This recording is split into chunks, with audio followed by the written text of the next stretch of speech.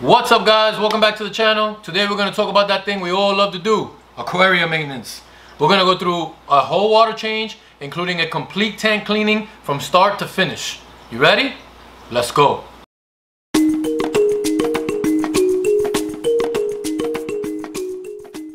Welcome back to KaveMan Aquatics guys. I'm Kev and today we're going to be doing a full tank cleaning, including an 80% water change on this bad boy right here. So I like to make a lot of helpful aquarium videos. I've helped a bunch of guys get started in the hobby. So if you're into aquariums, consider subscribing. Take a look around the channel after this video and maybe you'll find something else you like. You never know. So the first thing I'm going to do guys is turn off my heaters and turn off my filters. The reason why I turn off the filters is while I'm taking the decor out of the tank to get it ready for cleaning, I don't want any of the debris that's stuck in the rocks to get stirred up and then sucked into the filters. That's their job when I'm not cleaning it. But when I'm doing the cleaning, I don't want any more debris getting sucked into my filters. I want to get all that debris out myself. The reason why I turn the heaters off is kind of obvious. If the heaters aren't submerged, they could cause damage to the heaters, so we want to turn them off before anything else.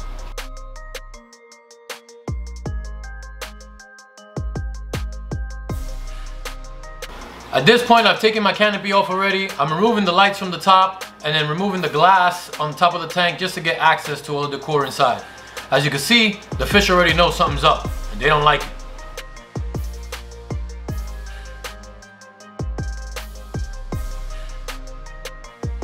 Next thing I want to do is get my decor out of the way. I've only got these two big pieces of rock, so it's fairly easy to get them out.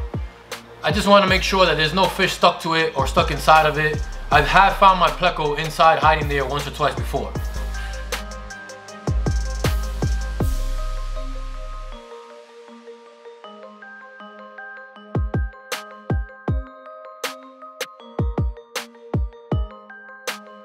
Now that the decor is out of the way, I like to start cleaning the inside of the glass, getting all that built up film and algae, get it out of the way now. Since the algae is pretty hard to see up close when you're cleaning the tank, you can't really tell where it is exactly, so you just want to make sure that you cover all of the surface area on the glass. If you notice, I also have that magnetic algae scrubber on the side there. I don't like to use that too much because if sand or gravel gets stuck in between the magnets, you end up finding some scratches on your glass. So I just keep it there as a worst case scenario type of thing. Now I'm going to go ahead and start vacuuming the sand. I've got my siphon tube and a hose and a bucket.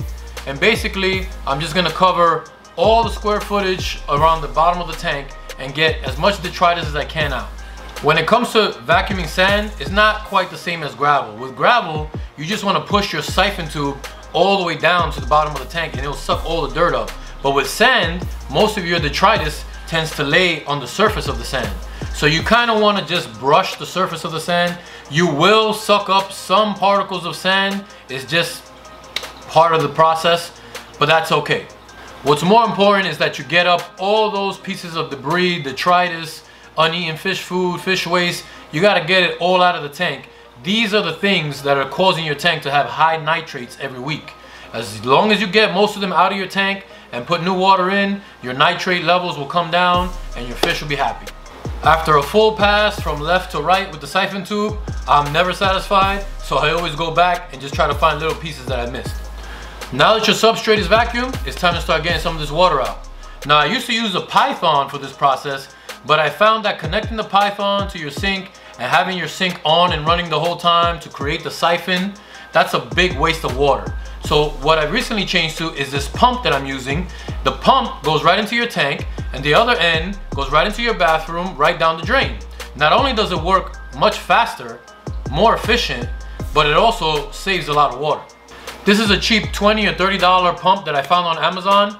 It works great and it gets the job done. I'll put a link in the description so you can check it out.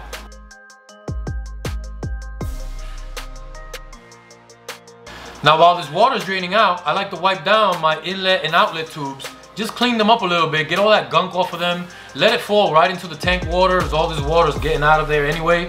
This is the best time to get it done.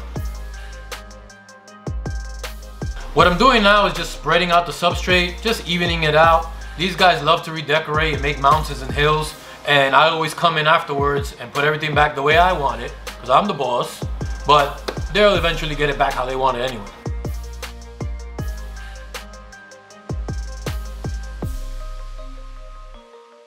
Right now what you see me doing, I'm just kind of looking at every fish, making sure nobody's overly stressed out, making sure everybody's still doing okay. This is a big water change. So while this water is draining, let me talk to you a little bit about why and how I do an 80% water change. With time, I've figured out that my fish can handle an 80% water change. I didn't start with an 80% water change. At first I started with 20%. Then I upgraded to 35%, 50%. I eventually got down to 80 because I realized that the fish can handle it. They're not overly stressed out. This is my process of getting to 80% and making sure that the fish are gonna be okay. Now there's a common myth in the fish keeping hobby. I won't say myth, I'll say a common misconception. Beneficial bacteria does not grow or live or swim in your water column. Beneficial bacteria only grow on surface area.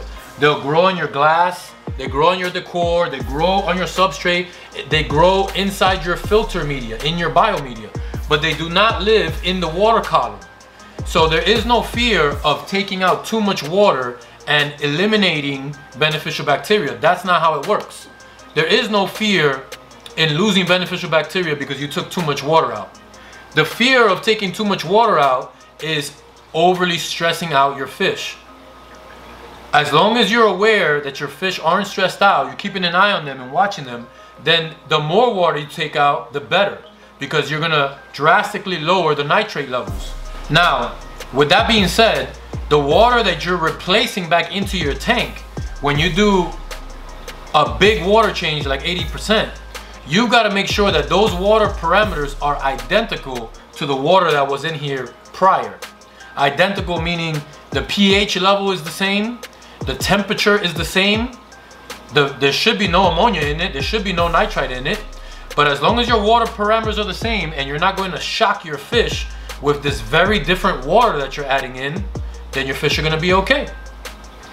So in my opinion, I would suggest that you experiment a little bit with how much water you can take out during your water change and see how much your fish can handle, how stressful they look, how do they react when you're taking more water out. If they're doing fine and they look fine as you take more water out, I suggest take as much water out as you possibly can. As long as you're replacing it with water that has equal parameters as the water that you took out. Here we are guys at 80%. Fish look like they're doing okay, but we're gonna start refilling this tank. There's a few things we gotta cover before putting water into this tank. So now I'm gonna go ahead and get the decor in and give these guys some of their hiding places back real quick. Here are the products that I use during every water change, guys.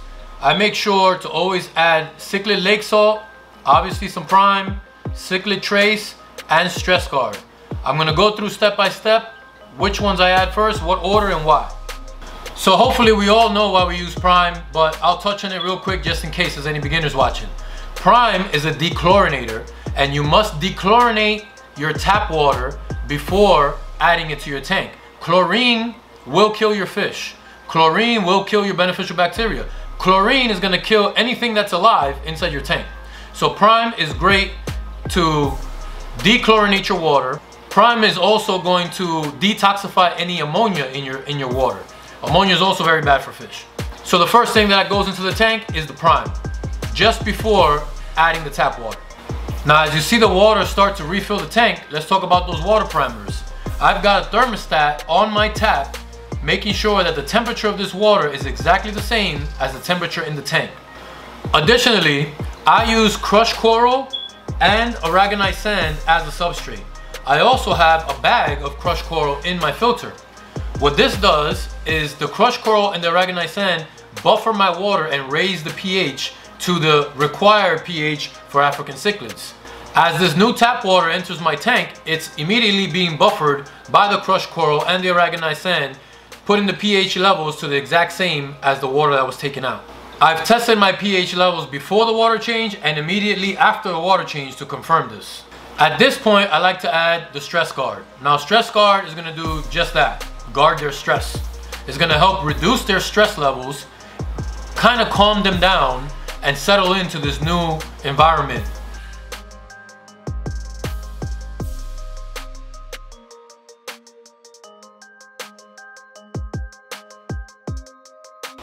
Next thing you'll see me add is the Cichlid trace. And I'm gonna read this stuff right off the bottom. Cichlid trace supplies a broad range of trace elements demonstrated to be necessary for proper fish health and growth. Now don't take my word for it. Go to Google, go to Amazon, read the reviews, read the description, and you'll see that this stuff is super beneficial for your African cichlids. I also like to add Cichlid lake salt to the tank. This has very similar elements as the trace, but some are missing. So I just add both and make sure I get the best of both worlds. Now granted, these two products are for African cichlid keeping. If you don't keep African cichlids, obviously you don't need these cichlid products. Now the lake salt does tend to clump up a bit if it's not dissolved properly. So what I do is that I put it in the back of the tank towards the wave makers. And as the water rises and goes over the wave maker, I turn them on right away and get all that water movement going.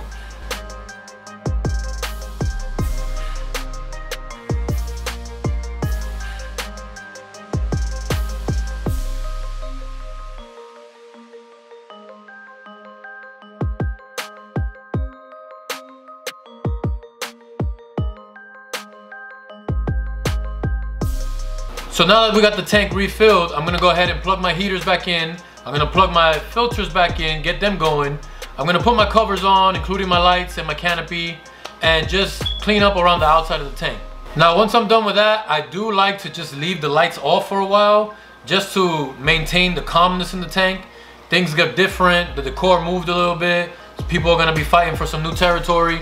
So I just like to keep the lights out, make sure everybody's nice and calm and cool. I'll leave it like this for about an hour or so, and then I'll come back and show you guys what the tank looks like after everything settles down.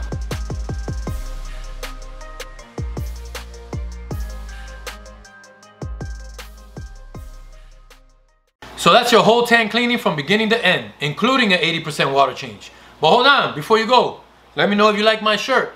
There's plenty more over at KaveMan Merch. I'll put a link in the description below. Plenty of original designs for you guys to choose from.